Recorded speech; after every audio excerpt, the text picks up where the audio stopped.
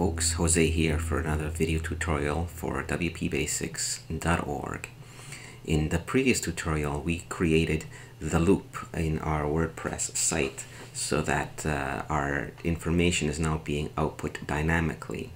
The one thing that we will have noticed is that if we click on the title to view the individual post, we still only are able to see the excerpt here. That is because right now we don't have a file called Single.php, so therefore WordPress is using this file called Index.php to output our content for the single posts. So we need to rectify that. So the first thing that we want to do is go back into our text editor and create a file called Single.php.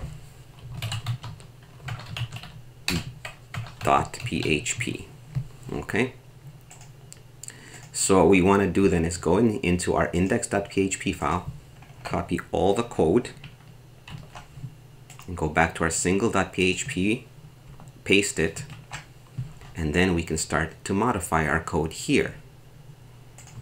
So let's see what we're going to do first. So once we click on this link to go to the single page, we no longer want it to be a link once it's here because there's nowhere left for it to go. So let's get rid of that so that when we are in the single page, it is no longer a link. So let's go back into our text editor and find the area that outputs the title, which is right here, the title. And all we need to do is get rid of this code here. That's the anchor tag. That's the opening anchor tag, and also get rid of the closing anchor tag. And then let's save that and go back to our post and refresh.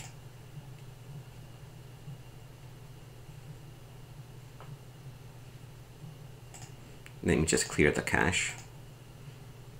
Let me make it bigger.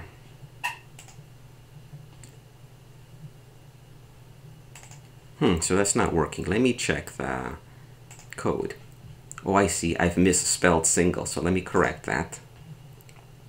Let's just go to rename.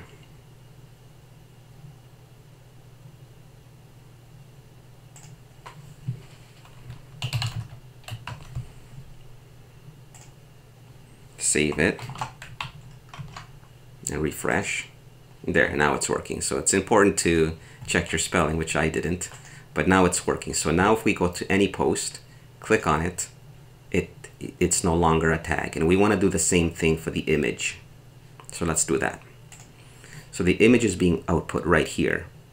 So we want to take away these anchor tags as well. So just go in here, delete that, and delete the closing tag.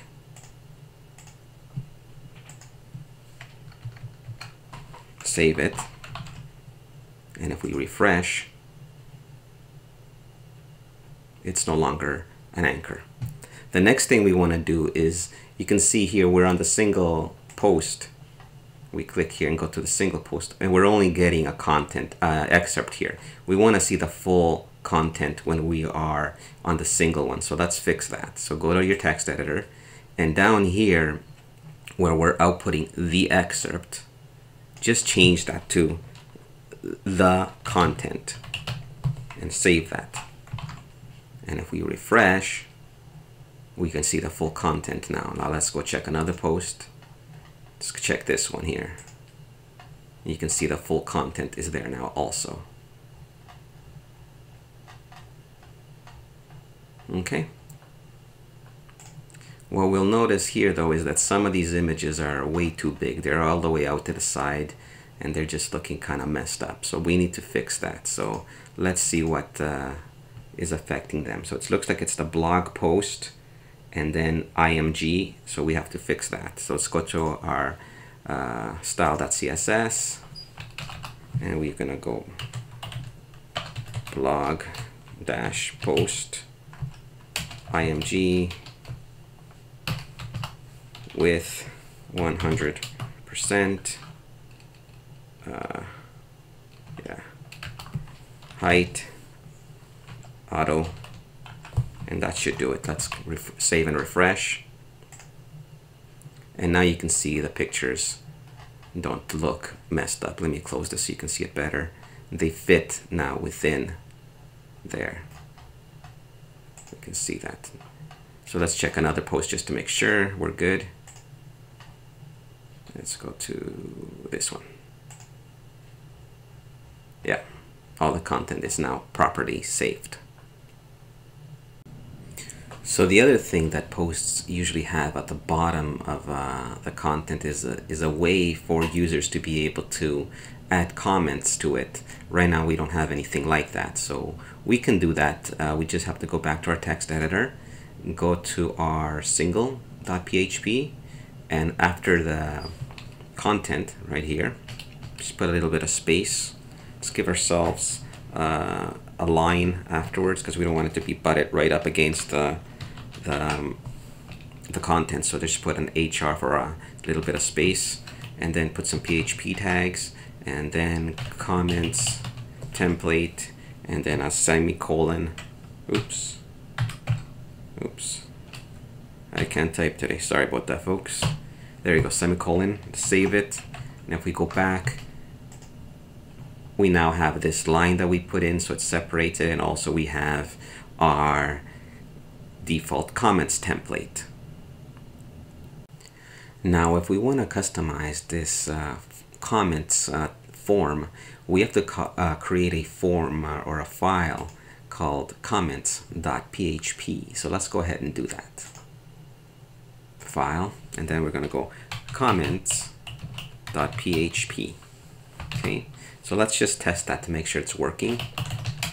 Let's just type in hello world and save that, and let's go back to our page and refresh it, and hello world is right here, so it's working properly. So let's get started with the customization of our comments form.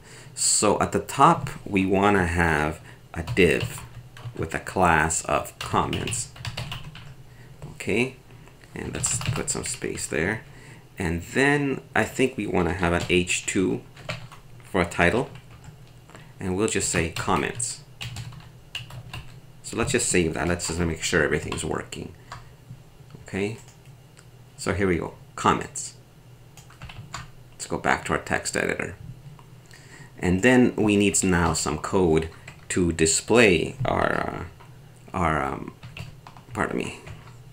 comments form. So let's just put a little comment here that says display the comments, and then we have to grab some text. I mean, we don't have to memorize this at all because the codex WordPress has this for us.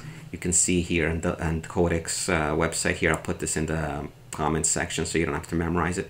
They have a default one here that you can use, so just go ahead, copy it in its entirety and plop it into your text editor. Let's put a space there. Okay, so let me just correct this comment. I should take those marks away and put these instead. And what we want to do next is put a little space here, put a couple of PHP tags, and we want to start displaying our putting some code to display the actual form. So let's start with this. Let's put in WP underscore list underscore comments.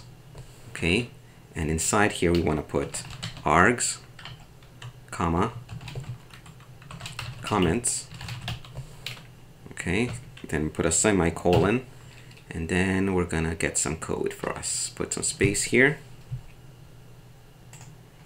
and then we're gonna go to our codex again.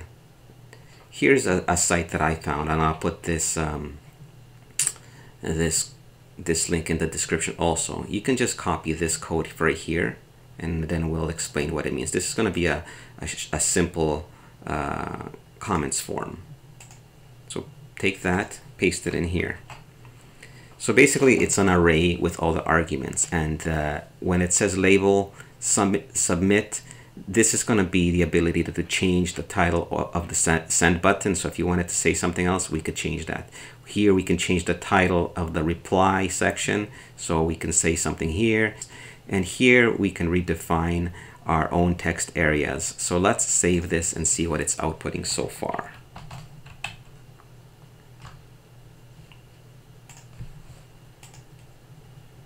So here we have the comments, and now we will be able to edit this.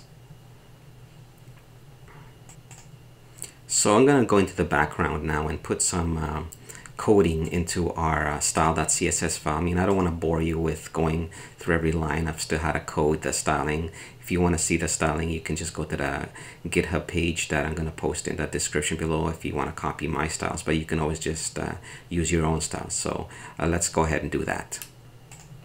So here we go, I've added all this code to the styling. So let's go back to our page. And here's the new comment form. As you can see, it looks not bad. So let's put in a sample comment.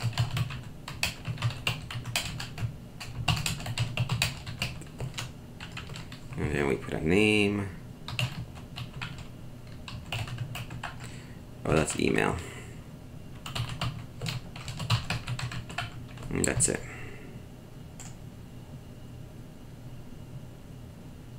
And as we can see, it posted our comment, but this gravatar is huge. Let's get that sorted out. So in a prior edit of the code, I had put this code here, blog post img. So by doing it like that, it's targeting every single image within the post. So what we want to do is we want to limit it to only images that are within a paragraph tag. So just put the P in there. Let's save that. Let's go back to our website and refresh. And there you go. That's more like it. That looks half decent now. So that takes care of our single page, our single posts template. You can see now if we go to a single post, it shows us the title, it shows us the image, and it shows us the whole content. And we also have a comments section. So now what we need to have a look at is we need to have a look at the about page. See, as you can see right now, it's not looking right. And actually here, this sidebar, why is that there? I think that's a mistake. So let's fix that in the code. If we go into here, I think that this div should be outside actually. Let me get rid of this line here. And let's refresh that and save. Refresh. That seems to have taken care of it. Let me check, make sure the post page is still okay. Looks good. Yeah, so that the single page now is looking good, but we want to be able to customize it. We don't want this here, and we don't want just an excerpt. So let's take care of that. So let's go back to our text editor. So in order to customize it, the first thing we need to do is create a new file. So let's create a file called Page.php, and let's just write hello world. Whoa. And save that just to make sure it's working. Let's refresh this. So our template is working. So now let's go ahead and start customizing our page template. So what we can do is actually go into our index.php file, copy all the code we have here, and then paste it in our page.php file. And let's go back to our website, we'll refresh, and you can see it here. But a few things we don't want. First of all, we don't want a about link to be a link anymore. We just want it to be a title. So let's take care of that first. So we're gonna go here to where it says the title. Where is that now? Right here, the title. So we just need to remove these anchor tags. This one and the closing tag. Let's remove that, save that, and let's go back and refresh, and you can see it's no longer a link. Now it's just a title. We also want the full content to be shown here, so let's do that. You can go back to our text editor, and here where it says the excerpt, let's change that back to content. The content, save that, and we have the full content again. So that's looking much better. So the other thing on pages, you don't typically have this date and who that is. It's just usually a data without attributing it to anybody. So we can get rid of that. If you want to leave it, go ahead, but normally would get rid of that. So we just go ahead and find this area where it's a post meta. Just delete the whole thing. Let's have a look. That's good, but I think we need a space there. So let's just put a break. And that's better. So we can probably clean up our code a little bit more also. In the pages, you don't have the featured post functionality, so you might as well just get rid of that code. I mean, if you leave it there, I don't think it's going to really do anything, but you might as well get rid of it so the code is clean. And let's save that. And nothing has changed. So I'm just going to go in the background and clean up the code a little bit. So here we go, I just cleaned up the code a little bit just so it looks a little bit neater. And that's it for this tutorial. I hope you liked it. If you did, don't forget to subscribe so you can get notification of the next tutorial. And don't forget to like. And if you have any questions, shoot me a comment. Thanks. Bye-bye.